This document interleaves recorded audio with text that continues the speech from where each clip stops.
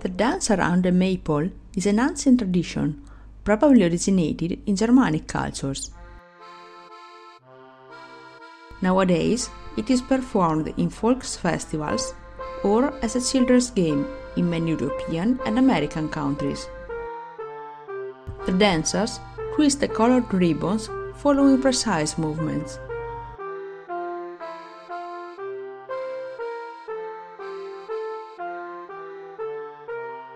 Then, they perform an inverse dance to undo the braid.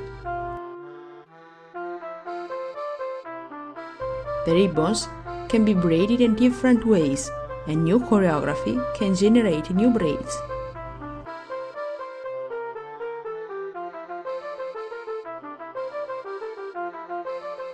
In fact, dances and braids have a lot to do with each other.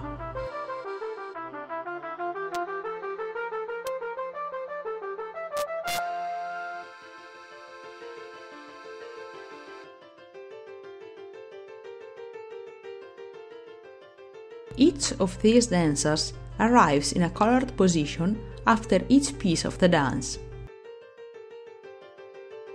So, at the end, they occupy the same positions as at the beginning of the dance. How can we keep track of the movements and make a static drawing that describes the dance? Let's formalize the dance. Turn the dancers into points.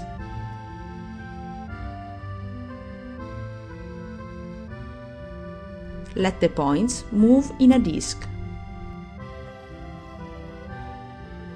At each moment, the points are distinct. The dancers never collide. The points go back to their initial positions, but possibly they exchange places. If we draw the path described by each point on the disc, we can get a very complicated drawing.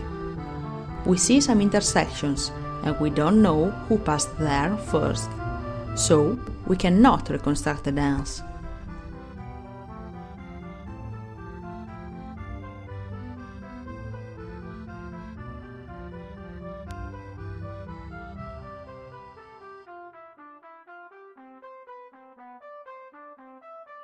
A solution is to move the disc while the dance is being performed.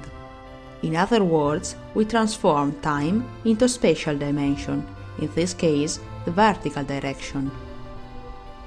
Of course, in each moment, we have the same number of dancers. This means that at each level, a horizontal disc will meet each path exactly once. We have already seen diagrams like this. This is a braid. Following our convention, we should align the braid horizontally. But just for this chapter, we will change notation and draw braids vertically.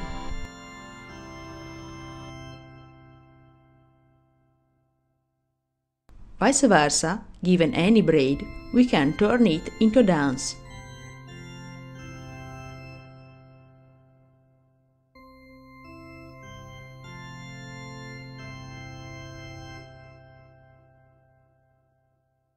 In other words, we now have a description of braids as the trace of dancing points. Braids and dances are the same thing. Now let's consider some particular dances where dancers are in pairs, always holding hands. As before, all the positions held in the beginning have to be filled at the end of the dance.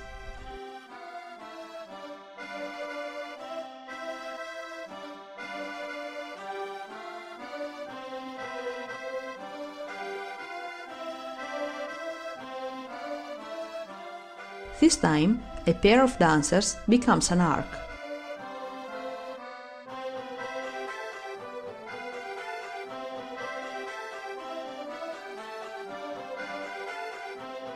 the arcs move, keeping the endpoints on a disc.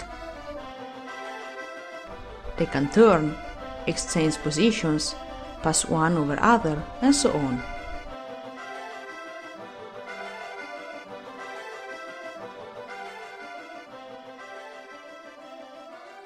As before, we can translate the dance into a braid.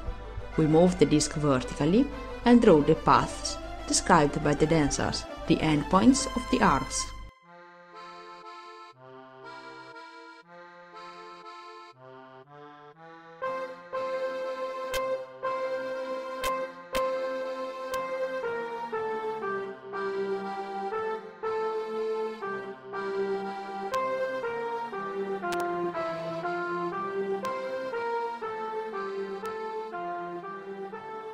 Which braids are dances of couples? Of course, the known dance, where all the points stay still, is of this type. So, the identity braid is a dance of couples. Performing a dance after another corresponds to composition of braids. Composing two dances of couples, we get a new dance of the same type. Also, the inverse of a dance of couple is of the same type.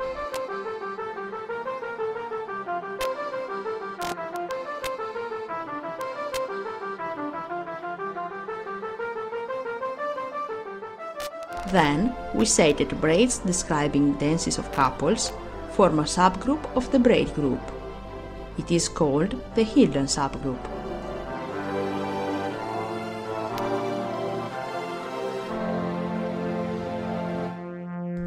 There are some simple dances in the subgroup. The two dancers within a single couple can exchange positions.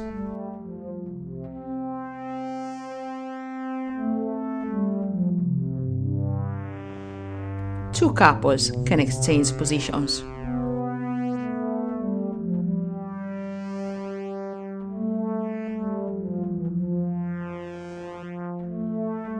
A couple can pass under the arms of another couple.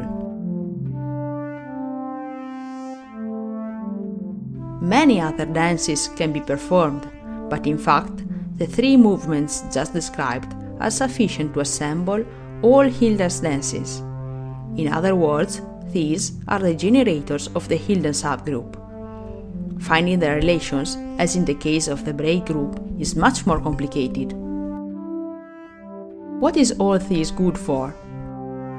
Recall that in chapter 3 we described a way to relate braids to knots via the closure. When we close a braid, we are actually adding new trivial strands and connecting each old strand with a new one, obtaining a knot.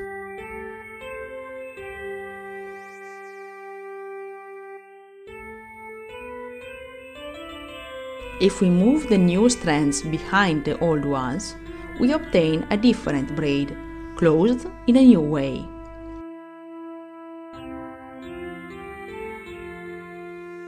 This closure can be done on each braid with an even number of strands. It is called the plait closure. Again, closing a braid as a plait, we obtain a knot.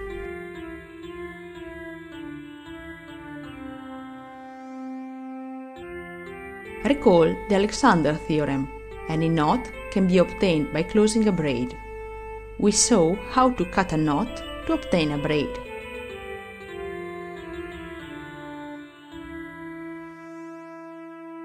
From the closed braid, we can obtain a plait. Thus, any knot can be obtained as the closure of a plait.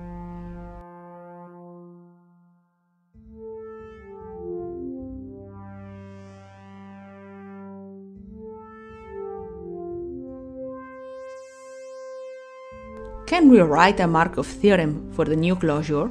That is, which braids give the same knot via plait closure?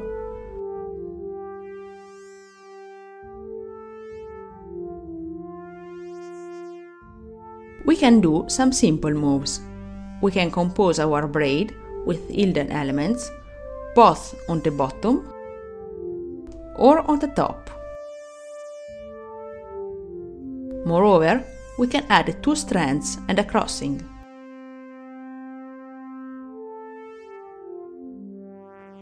and go on like this using Hilden elements and a new stabilization move. When we close the plot, the knot type will not change. We can retract the arcs and obtain the initial knot.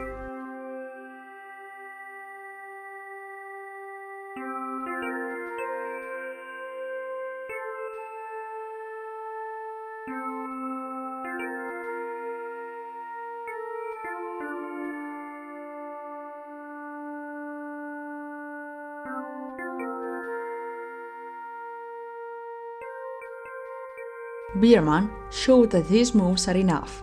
Two braids give the same knot if and only if they can be turned into each other through a sequence of moves of the two types.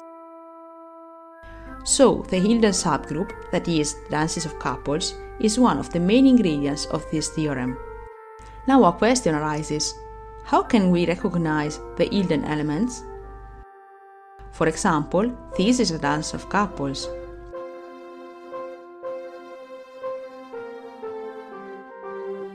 This is a Hilden braid too.